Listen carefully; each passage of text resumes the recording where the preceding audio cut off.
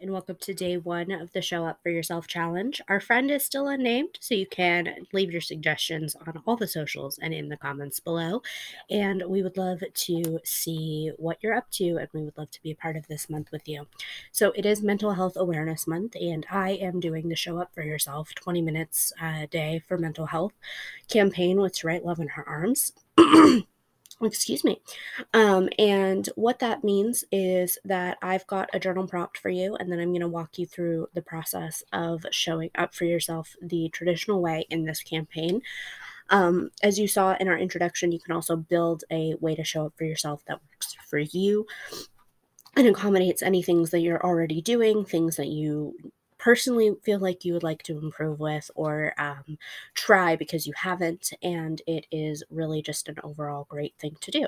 So our journal prompt, and I recommend 5 minutes for this, is how are you feeling? Today is the 1st. I want you to just take 5 minutes and explore how you're feeling, why you're here, whatever it is that you're feeling with first of the month beginnings, new beginnings, it's Monday, those kind of things.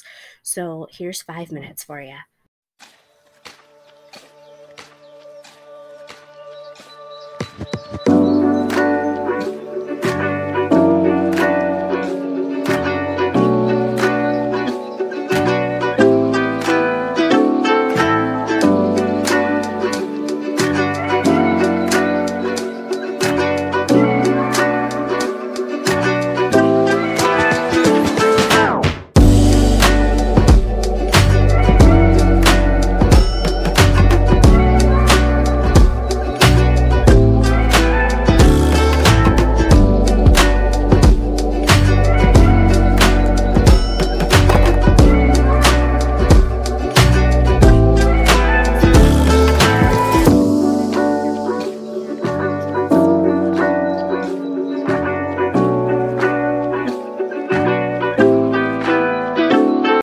Okay, so while you guys were journaling, I was getting my dice rolled, and there's already footage of that included. I also am walking Zach through this challenge, which is really nice to have his encouragement and him doing it with me. So, the dice that I have are connect with your people, listen to music, I have free choice for my mind, and I have hydrate for my body. So I have been drinking water this morning, and I've kind of been taking things pretty easy. So yay there. Connecting with my people. I have some friends that I want to reach out to and remind them that I am super proud of what they did for National Poetry Writing Month and Camp Nano. And I am very, very proud of those who have signed up to do this as well. So I will connect in that way. And for my free creative mind, I am going to be doing some journaling. I'm going to be really getting used to my notebook setup for this month and embracing that.